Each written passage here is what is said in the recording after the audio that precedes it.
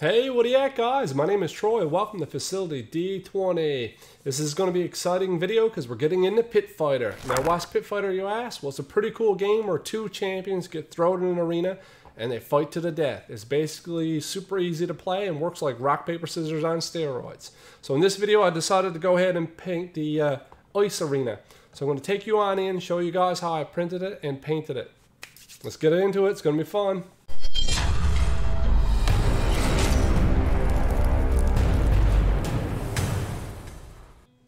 Threw this in Cura and sliced it up at the 0.15mm scale quality with 10% infill, and it took about 17 hours and cost a little less than $3.50.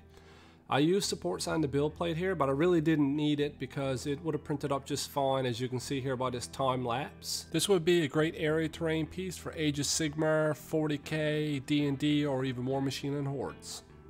And once it was done, I do my good old flamethrower trick.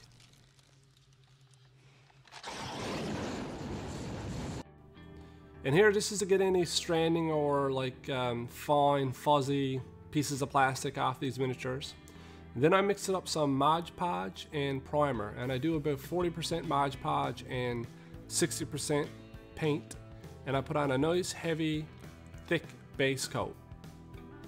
And this is to make sure that I kind of fill in any of the cracks or gaps or the layer lines from the print.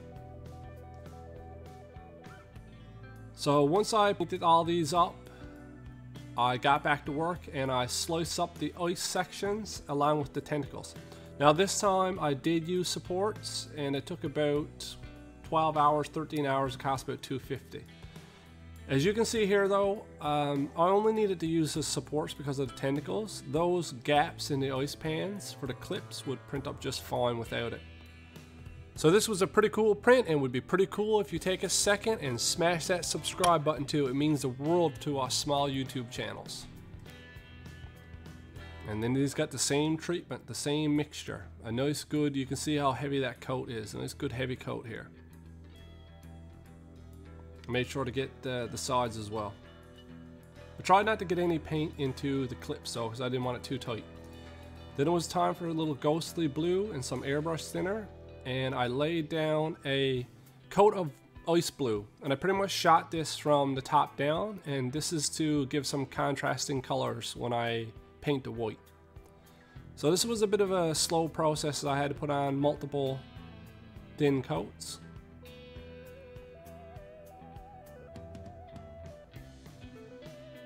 And I also painted the ice pans up. I didn't bother painting the water sections up because I figured I was going to paint them over in dark blue anyway.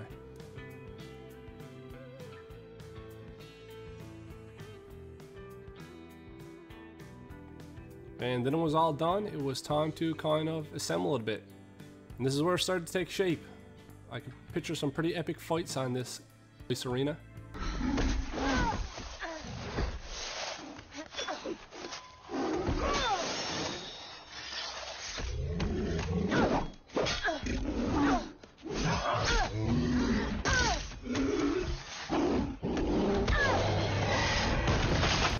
Then it was time to mix up some white acrylic ink and some Windex to thin it down, and then to hit the ice pans. Now I tried to stick to the edges and let some of that blue and gray bleed through a bit.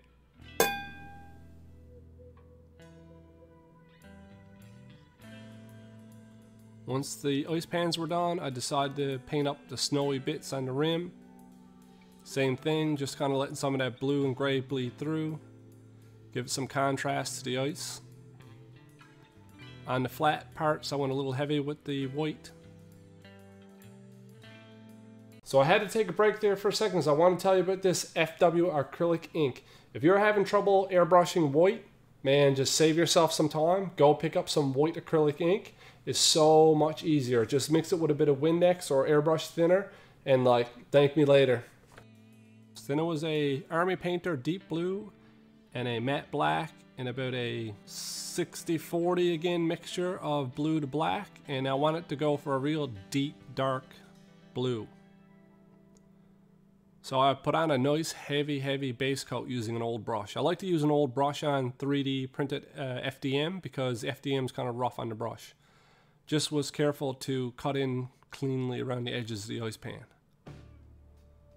And made sure I hit the sides too, staying away from those clips. Left those clips, the holes for the clips, clean of paint.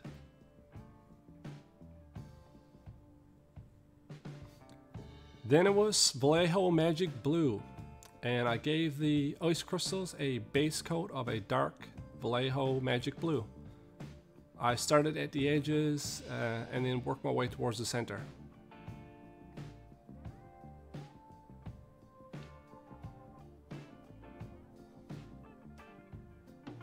And this made for a real vibrant blue, but I'm planning on dulling this down with the airbrush in the next few steps here. So once I had the outside done, it was easy to do the inside. I could go a little quicker here. I didn't have to be as careful.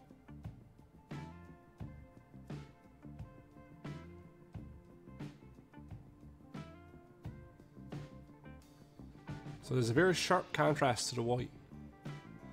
And then I went back to the ice pans while that was drying, and I just used some deep blue without mixing it with the black and hit all these ripples just to shoot in some blue, try to give this dark blue more contrast. And I probably gave these about 2 or 3 light coats. I just went from piece to piece to piece until it was all done. Then I threw in some magic blue, Vallejo Magic Blue, and just give them one quick coat again on top of the ripples. You can see here now I use some Vallejo Ice Blue. And I hit all the waves again. And then I took the same ice blue or even the ghost blue from before, and I just from the top down started to hit all these ice crystals.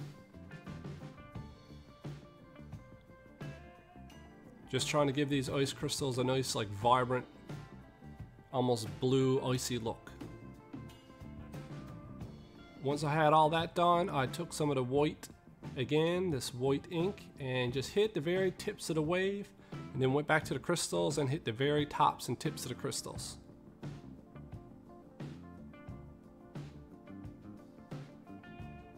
And this was to give that real frosted over look.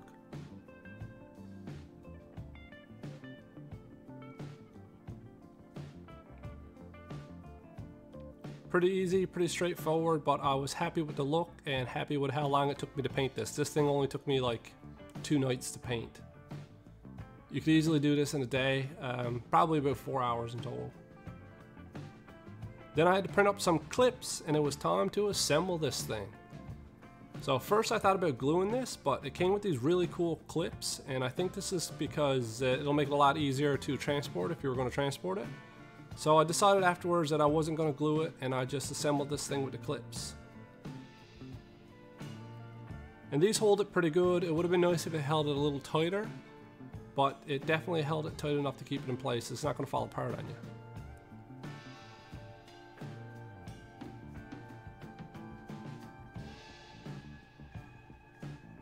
And once it's all together, it holds pretty well. You can flip it upside down, turn it around, stuff.